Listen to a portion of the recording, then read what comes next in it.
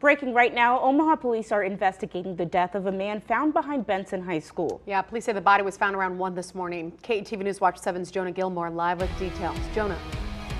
Omaha police confirms that the body was found on the ground with wounds to the face, but the cause of death is still unknown. This is still an active investigation.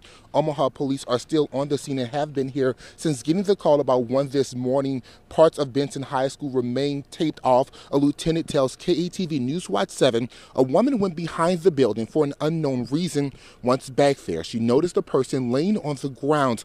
That's when the woman called 911, alerting police of the discovery.